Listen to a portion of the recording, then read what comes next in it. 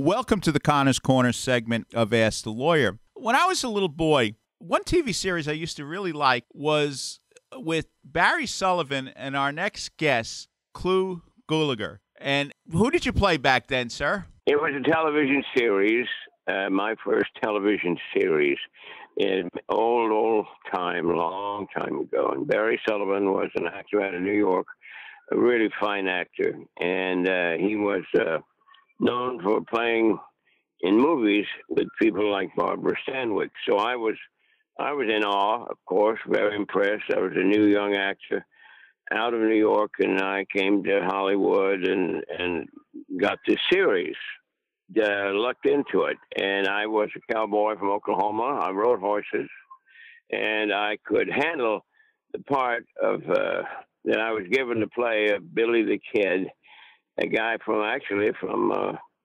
he was from Brooklyn. Right. And he and his mother came out, and but he became a bad guy, according to our historical sources. He became a paid killer. He was hired by a big rancher named Tunstall in New Mexico, in that territory. We were fairly new Western atmosphere then. The West didn't last long, Mike. It was a fairly short period, and this was in the middle of it. And this was a rough country, and people settled things, I understand, with weapons. I come from Oklahoma, and that was a fairly rough land, not when I lived there particularly, but a little before that. The Indians, which I'm a part Indian, American Indian, and we were brought up from the South. The white government at that time. That sounds funny to say white government, but I was an Indian. They wanted our land and everything we developed, so they took it. It was a strange situation, and we ended up in Indian territory and became Oklahoma. And it was a mean country, very violent, and it was unruly. Criminals hung out there and so forth and so on. But when Oklahoma became a state, it was more civilized. I'm not sure it is now, but it was then. And so I was brought up in Oklahoma, and I rode horses, and I lived in the country part-time in a little town called Muskogee, Oklahoma. And my father was a judge. My mother worked for the Veterans Administration. When I got out of high school, I joined the Marine Corps with my cousin. He came through town one time. I said, "Where are you going?" He said, "Well, I'm going to join the Marine Corps." I said, "Wait a minute, I'll go with you." And so that's how I got into the military. And I wasn't very adept at that. And when I got out, several years later, I decided I wanted to be an actor. And God knows why someone decides that, Mike. Yeah, well, why did you? I did. Yeah, that I was running one day at Camp Pendleton on a dirt road, exercising, in my own time, and I came across an epiphany sort of experience, I call it, where I said, I want to act, and I didn't even know what that was. I'll be honest with you, I didn't know what acting or what an actor or anything. But I said, I want to act. Now, this is the truth, the honest God's truth. It's a strange phenomenon to me, still is, why I decided I want to be an actor. I had a cousin who was an actor, and a second cousin. And my father grew up with him in the Oklahoma Indian Territory. His name was Will Rogers. He became very famous in your part of the land, in New York. And he was on the stage in New York, and he was on the radio, and he wrote for newspapers. Very, very fine entertainer. I met him a couple of times, but I didn't know him. So maybe it had something to do with that. We had talked about Will Rogers from time to time in my family, and so I went to New York and and got lucky and started working on live television, and which was really a harrowing experience. The most interesting thing that ever happened to me in live television, I was on Omnibus, which was a big show, a variety show of all kinds of happenings in New York City, biggest show in America at that time. And they brought us out from my university, Baylor University, where I was going to school, with an original drama. They liked it, so they put a little adaptation of it on Omnibus. I had to say a prayer, Mike, and as I was saying the prayer on live television, a lady, costumer, wardrobe lady, was taking off my pants and putting on new pants while the camera was on my face, I was saying my prayer, and I've never forgotten that. It was the scariest thing I've ever heard. I mean, I've never heard of anything like that. But they had to do things because the show was a continuous drama, a continuous entertainment, no breaks. And the mistakes were incorporated into the entertainment. And that was and luckily we got through the prayer and my pants were changed. And it's ridiculous, I know. Where did you live when you were doing that? What part of New York City were you living in? We lived all over. I lived on 91st Street in a little apartment and in Manhattan at that time. And we that summer, Miriam and I we were picked up right across the street from Lincoln Center, taken to Long Island on a little park where we were counselors, camp counselors. My wife was pregnant. We would go on the rowboat with the children, and they would punch her in the stomach and say, "What's that?" And she was pregnant, all swelled up in her belly with John, the man who became a filmmaker later. And I thought that was weird, but that's the way. Children are very inquisitive. I enjoyed that summer a lot. One of the best summers I've ever had, probably in my whole life, and it's been a long life. I'm 90 years old, Mike, and I have never been kissed, and and so I've had a long life, and that's one of the most pleasant summers I think I've ever lived through. And my wife and I were very much in love, and Miriam was a singer. A really good singer, classical singer, and she was trying to, spread her wings in New York also. So we had a very exciting time as young artists in your wonderful city. We consider New York our home, even though we moved to California later when the industry moved to California, and I love California a lot. Miriam always loved New York better. And my son, John, and his beautiful wife, Diane, are both in the business. But they lived in the Lower East Side. They went to New York at one time. And that was a very exciting time for them.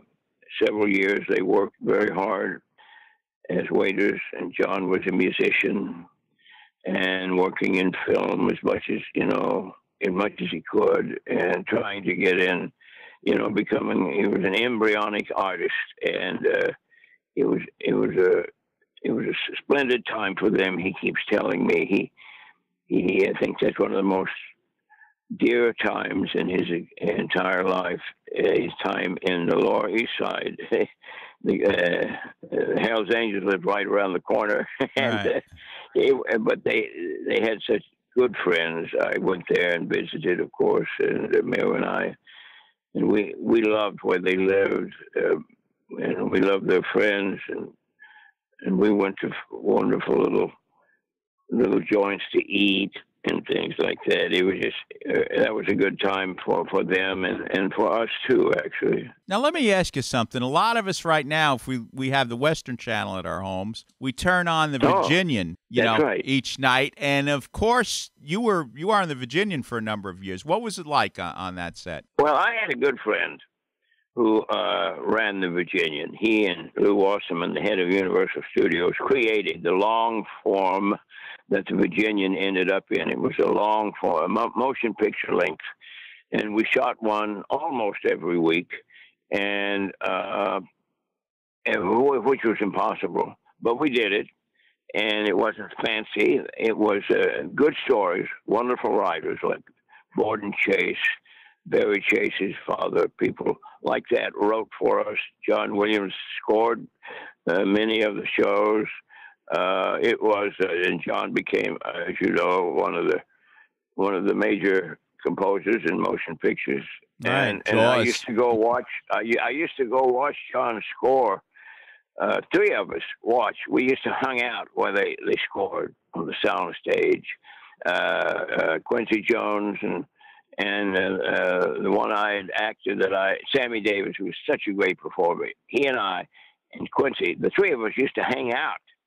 I don't know if Quincy remembers that or not, but we would hang out when they recorded these huge, beautiful orchestras recorded all these Western shows, and every show, in fact, that Universal did. And because I love music, and I love to hear the big orchestras play, and these great instrumentalists, who could sight read on site without rehearsal. It was like a concert for us watching. And Quincy, of course, used that and became so gifted in his creating music, and Sammy wanted to be an actor, and he was a great actor, but he was also a dancer and a singer and entertainer, told great stories, and kind of lost his way in acting, but he did act in New York on the stage and did very well with a couple of shows. But basically, and he did a little film, but not much. That was his passion, and he always wanted to act, and he just never cracked that ceiling. That I don't know. I don't know what happened to him. He was very tiny. He was a tiny man, but extremely gifted in many of the arts, singing and dancing, and he could act. I thought he was a good actor myself, but it was hard to cast him. He just had one eye, and he was squinting, and he was black, but I thought he was an extremely good actor. You'd have to talk with some of the producers, get their opinions, but he wasn't cast as much as I thought he should have been. Let me ask you about a film that I thought you gave a great performances, The Name The Killers. Can you tell us about that film, and who else was in it with you? Well, a guy who became president killed me in that yes, film, right. Ronald Reagan. And he was I really like Mr. Reagan. He was a very sweet man, very kind, very gentle. I know that his politics sometimes disagreed with mine because I was an Indian, of course, some Indian blood, not a lot, and I like that. And he, during his administration, canceled the government support of Indian schools. And one time I gave an address to a high school in Montana. A friend of mine from high school taught music in that high school. He got me up there to do the graduation address to the children. And he said, "Clu, could you talk Mr. Reagan into rescinding that? Because if the Indian schools are stopped, the Indian schools will not go to, the Indian kids will not go to school with the white kids. They just are too intimidated." But, a president doesn't have all of that power to rescind the laws and change Congress and so forth. So they continued, and the schools were withdrawn, the Indian schools, support from the government. And the Indians just stopped going to school. They got school. They picked it up wherever they could in those days, apparently. And I always regretted that. But his wife, Nancy Reagan, was a wonderful actor. He used to work on my show, The Tall Man. Every year she did a show for us. She was extremely talented, in my view. And I just loved having Nancy on the air. and Mr. Reagan would come down. And one day I had and visit her. And one day, before we did this movie, this is a long time before, he was a big star, and he came down and visited his wife on the set. And one time I had a hard time getting on a horse. It was a big, tall horse. My original horse was Randolph Scott's pony. Huh. Randolph Scott was a major Western actor in motion pictures, and he had a horse, and his name was Tiny, and I inherited his horse. But one day the horse fell, so they put him out to pasture, and they gave me another horse that looked like him with a flaxen mane and tail, looked just like, but he was tall. He was really big. I had a hard time getting on him sometimes. And Mr. Reagan said, Clu. I said, yes. He said, Clu, the way I did it, I got on the horse as best I could. And then they said, action. And they started after I got on the horse.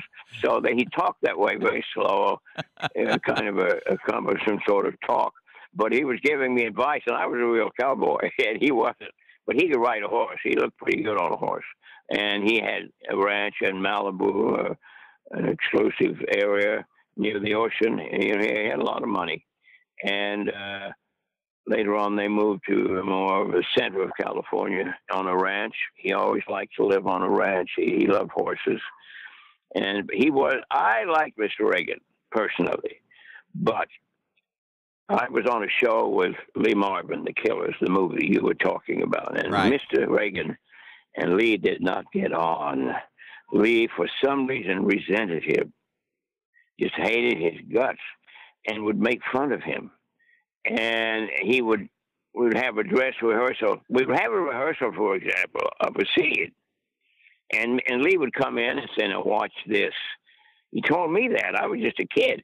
And he said, look, and he would do the scene a certain way in rehearsal, which was brilliant. He was such a brilliant actor.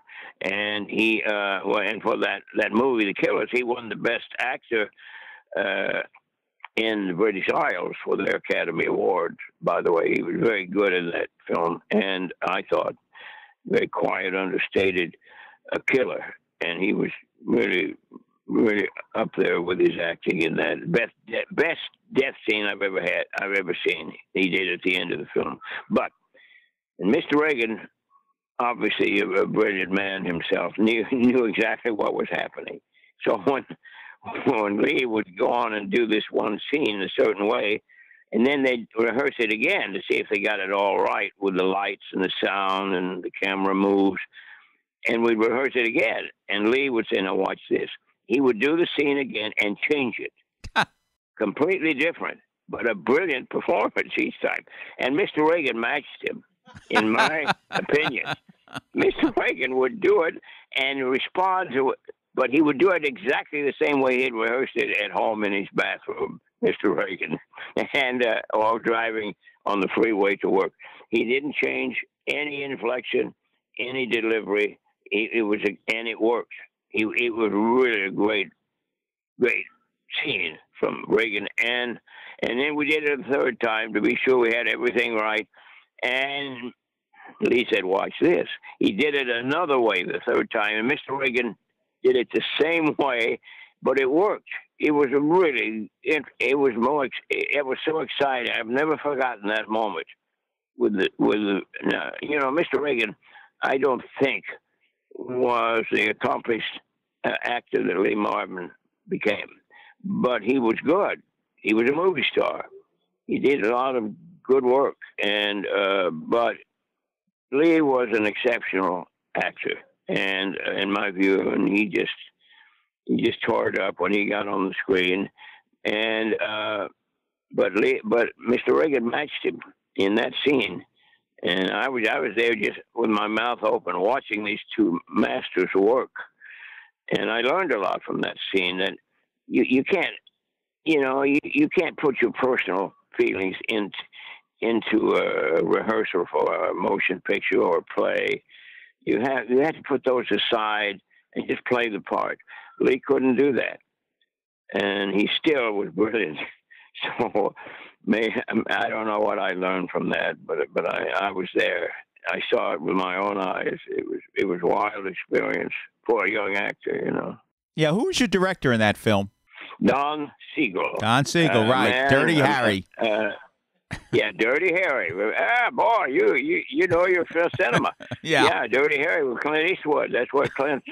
He didn't become a star there. I think he became a star with Sergio Leone's westerns out of Italy.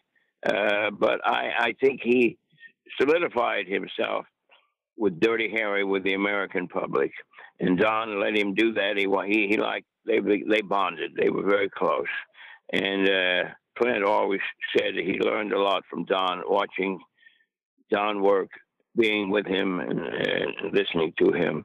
And I suppose he did, because he became a master director. And Clint, he's still directing. He's directing another picture right now.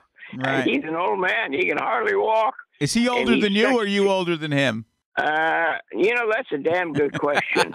if he's older than 90 and directing, that's a miracle. Now, I know Mr. Hitchcock was an old man in a wheelchair directing.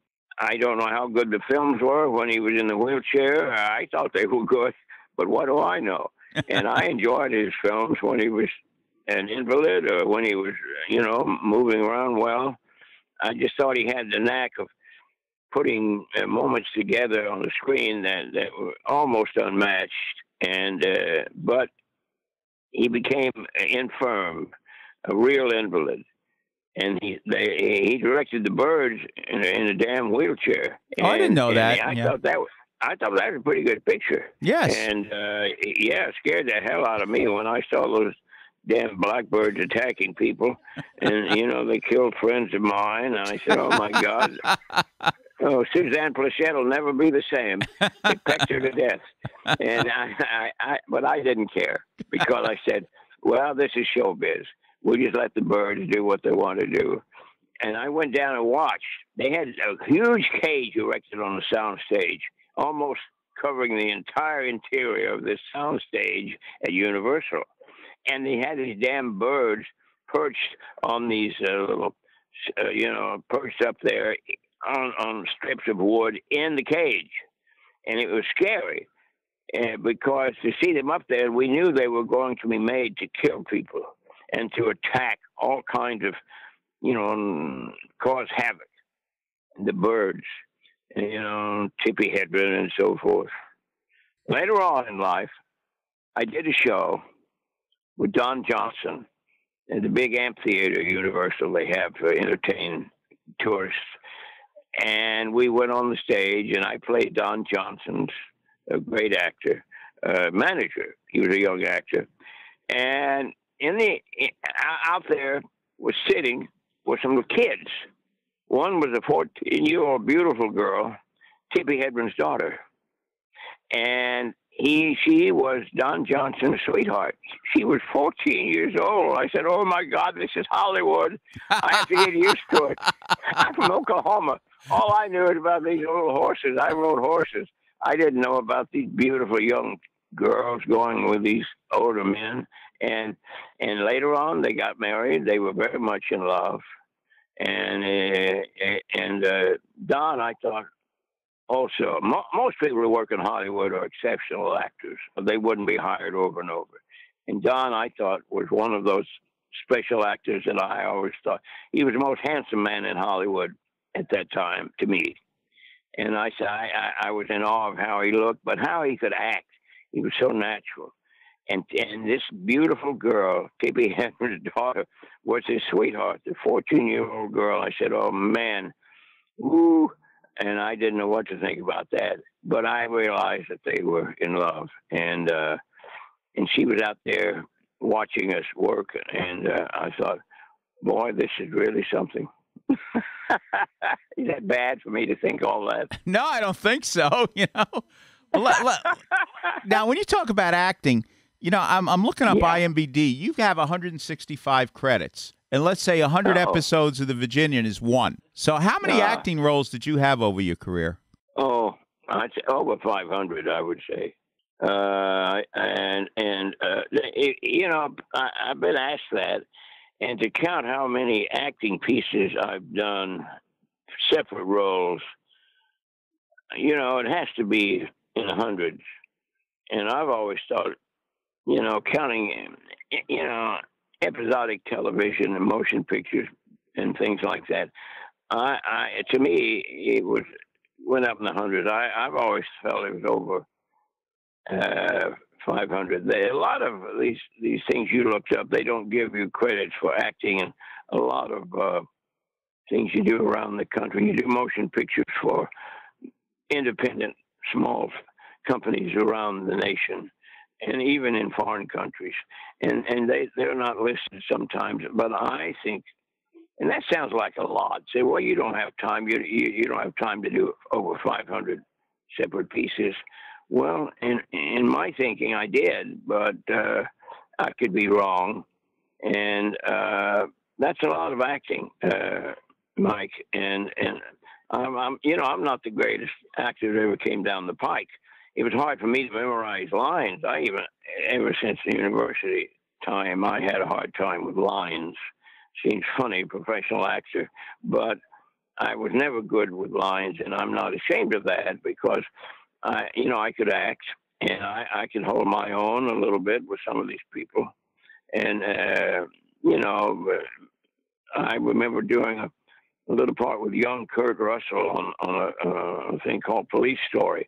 And we killed Danny Bonaducci, who was a young actor. He played the villain, and I love that, killing Danny Bonaducci, who had been on the Partridge Family. And he was one of the kids. I said, "Oh my God, I'm killing one of the Partridges." Okay, let's get him, Kurt. I didn't. But Kurt grew up to be a major motion picture star, a great actor, and always a nice, kind, giving actor, and always a good man.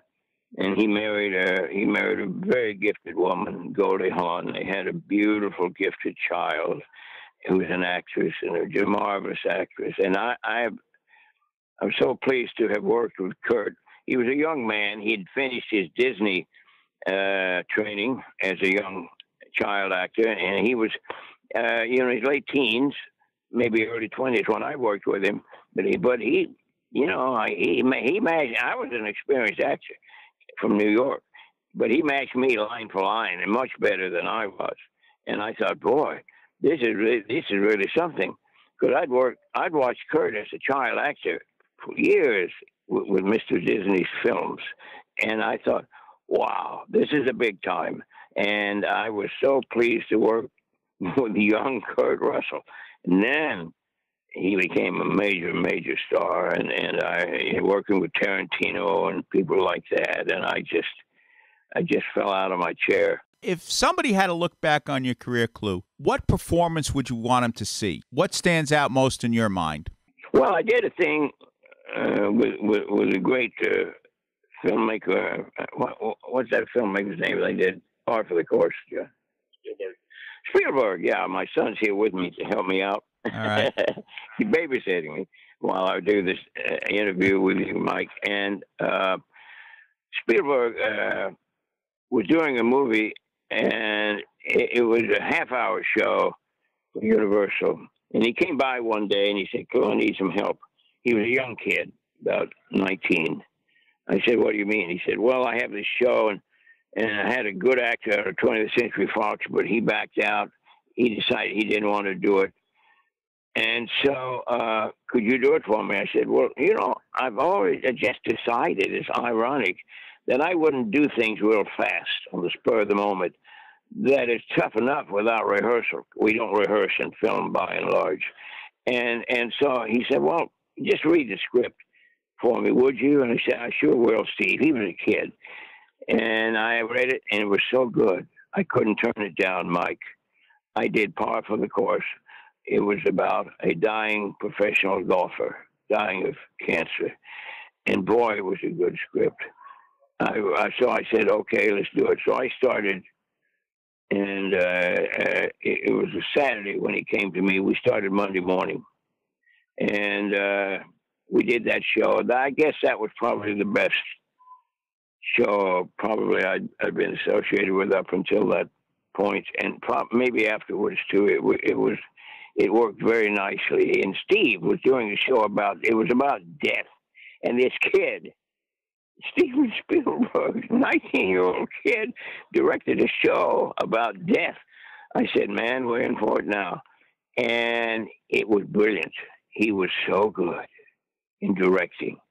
You know, I was just a journeyman actor, just lucky to get work. But this kid, I didn't know who he was, didn't know anything about him.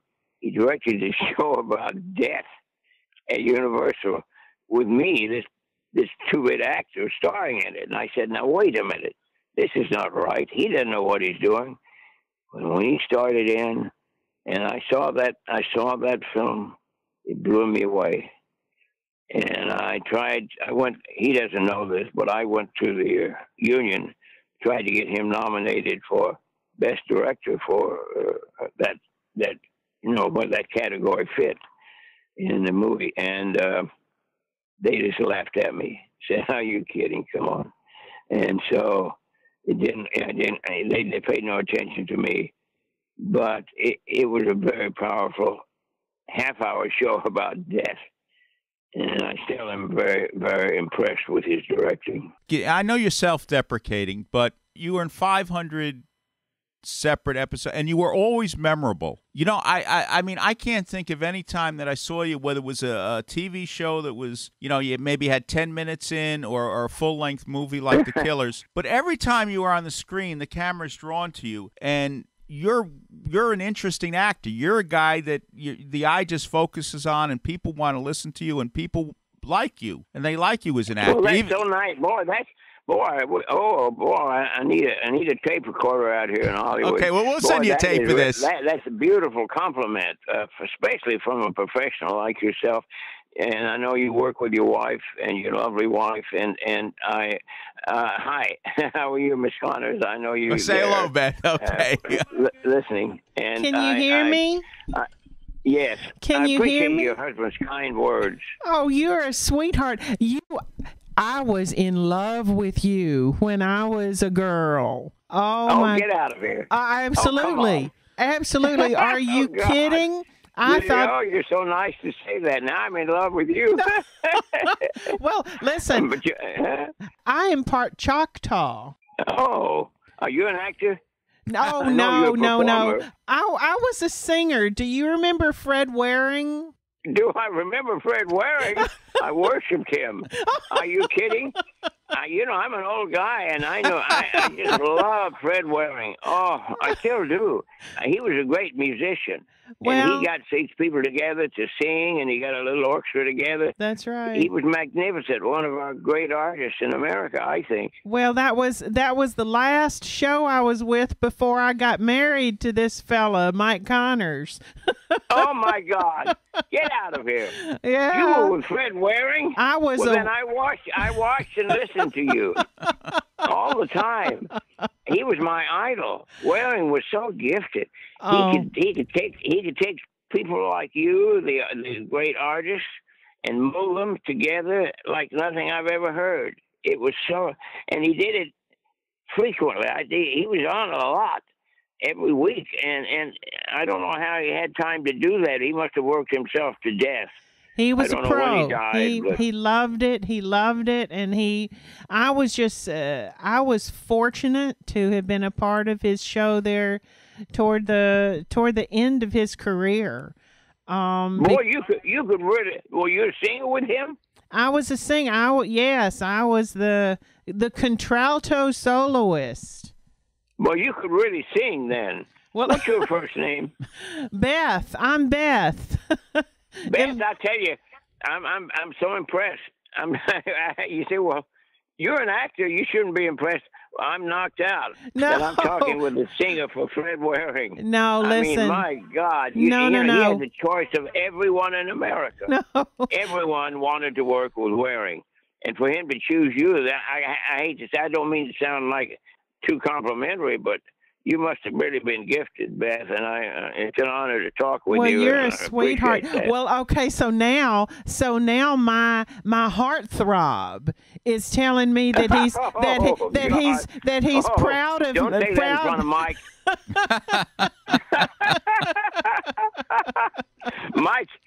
there with his mouth open and say, "What did you just say, Beth? You're married to me. Leave that old crazy actor out of it." No, Mike was exactly right. When you got on screen, there was something that just came through your eyes that filled the I can't camera. believe you're saying that. You're so sweet to even think that, because an actor in my town, in this town in California, in Hollywood, we do not get to rehearse. Generally speaking, these entertainments we get paid to do. It's such an honor to do them. Some of them are magnificent pieces of work, and to be involved in something like that. But I tell you, it was scary. Yeah. Because you don't know how it's going to come out. You don't get to rehearse. You don't know what it's going to be. Right. In theater, live stage work in New York or all around the nation or anywhere, you get to rehearse and you know about what's going to happen. Right. And how an audience is going to receive it. Generally, you have a good idea. Right. You have no idea what's going to happen in film. And they spend millions and millions of dollars on these wonderful technical films in Hollywood, and we have no idea how they're going to be received, how they're going to come out. Right. And I know when John directs a movie, he gets a script, my son, and he reads it, and he worked for the. And I know he doesn't like for me to say this, and he's a little embarrassed. Go but ahead. He worked for the Weinstein. He ahead, made 5 say movies it. for the Weinsteins. Oh, and Harvey was his boss, and he and he just had no idea what was going on, if it was going on with Harvey, and right. And his brother Bob was his partner, was Harvey's partner, Bob Weinstein, and the company dissolved when the trouble came around with Harvey. But before that, John had made 5 major motion pictures with them, and I say that around. I get a kick out of saying that now, but John said, "No, don't say that, Pop. That's that's okay." But I want to tell you, because the Weinsteins are out of New York, and they're your co-inhabitants there, and I know that he was really he was seemingly. He didn't do right with the young women, and so I regret that. That but may have been so. He was a good film man. Listen, but that may have been. He could make films. Yes, that's what I'm saying. There have been extraordinary filmmakers and actors that have worked with him. So your son, goodness, he shouldn't be ashamed of that. It's 2 different things. I agree with you. I don't think he should be ashamed of that at all. I think he should be very proud, because these are the premier independent filmmakers of America and possibly the world. And I want him to be proud of having made these. Do you ever get to? And he, the sexual aggression of man. We make movies about it, but when it comes down to us and our neighbors are involved in something like that, it's heartbreaking and terrifying, and we don't know how to handle it. And John, I'm sure, was puzzled and upset about it. I'm sure so. No. Cut it. It's hard to about it. It's hard to understand human nature. We can't do it. But Clu, thank you for your memories. Thank you for sharing the time with us. We really appreciate your career. Your son should be proud of you as you should be proud of him. Well, you're so sweet, Mike. You and Beth must be a wonderful couple. You come and see us in Brooklyn. You're at the top of your profession, Mike, and it's an honor to talk with you. And your questions were right on, spot on. Well, listen, thank you, Clu. Why don't you come see us in Brooklyn one day? Okay. I will. Oh, I love New York. All right. We figured that was Miriam and I. We wanted to stay in New York, but the industry moved to California, so we came out with it. Well, we love you so much. Thank you so much for being on the show. Well, Beth, I honored to talk with her, wearing Man, I can't believe you work with Fred Waring. That's very impressive to me, and I'm not kidding because I'm a musician, and I'm not a good one, but I was a French horn man for many years. Oh, I love the French horn. I know how good Waring. He was a great musician. I know he played to appeal to the common man, but boy, that music was so right on when he made music. Yeah. And you were part of that. I'm very impressed. Okay. Thank you for the interview, Mike. Thank you very much. I enjoyed it greatly. Wonderful show. We love you. Thanks for the stories.